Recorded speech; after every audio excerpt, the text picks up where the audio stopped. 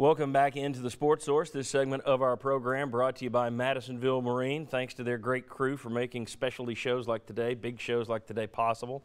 They've been bringing you the Sports Source for more than a decade now. I mean it when I say it. There is no better place to buy a boat. That's why they've been in business for nearly 50 years. Best boat dealer in the state of Tennessee, Madisonville Marine. Go find out for yourself why I say that and why so many people keep going back. I want to welcome in our next panelist. He's here to talk basketball, former NCAA Division I basketball player, former staff member under Bruce Pearl and Conzo Martin. Mark Pancratz is right here. Mark, let's start with the off the field, then we'll get or off the court, and then we'll get it to the court. There were chants at the Tennessee win over Mercer this week of fire Curry. Rick Barnes was asked about it after the game, and I think like any coach, he said, "Well, it's not easy to hire a coach. I'm behind John Curry. It would be great if the fans would come here and cheer for us." Mm-hmm. There was an immediate backlash on social media, where else, saying, "Well, you're just on welfare from the football program. You need to shut up and realize that the fans pay your salary. We'll do whatever we want." How do you separate? All right, this is something it's not even the sport that we're talking about. It's not even the football. If you're a coach over there and this stuff's swirling around and now you've had an AD change, how do you separate it? How much, I guess, does this leak into your business? I know you want to try and keep it out, but how much does this leak into your business? Because the players are talking about it. Mm-hmm. Everybody's talking about it.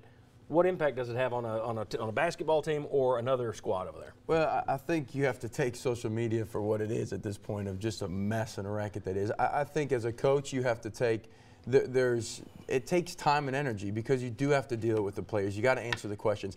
You do have to answer questions with recruits and their parents. So there's time and energy, but at the end of the day, it doesn't affect it too much, because Barnes was brought in here by a different AD, so that's different. But as he's now on his third. He's on his third in 3 years. But for these other programs, I think with all the football turmoil, it kind of lets the other sports take a back seat, because if a coach does struggle, and luckily we're not having that with either Holly or Barnes, but say they did struggle this year, there were people that were going to be questioning their jobs.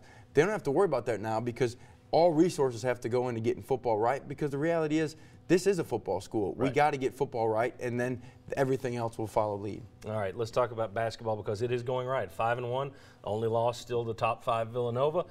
Took out Mercer this evening, 6 o'clock. They got Georgia Tech, a team that they whipped last year. What can fans expect, Tennessee versus Georgia Tech? And tell folks how Tech lost the other night to Grambling. It was an ugly to Grambling State, but Georgia Tech's a really good defensive team. They're the 12th best defensive team in the country. The flip side of that, they're the 330th best offense team out of 347 teams. Yikes. So they shoot the ball terribly, but they've got a big guy, and Ben Lammers down below, 6'10", that was one of the top 5 shot blockers in the country last year, ACC Defensive Player of the Year. So it'll be a good test for Grant Williams and those guys. But I expect our ability to score off creating points off turnovers. We're plus 80 in that category. I feel like that'll be the difference again today. Good deal. That's 6 o'clock tonight. And Tech they're 4-2. Tennessee 5-1. Tech lost to Grambling State the other night. They were 2 guys going up for a rebound. They accidentally hit it into their own bucket. It was right at the end of the game, basically. So a girl on my kindergarten basketball team did that yesterday.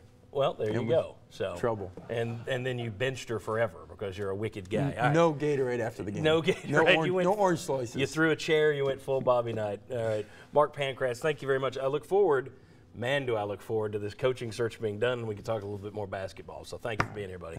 All right, when we come back, we're going to reset the coaching board. Remember when we had 70 potential candidates on the board? Now we're to the list that isn't even on the 70. Come on back. We'll talk about Les Miles and others who Philip Fulmer might chase. Come on back.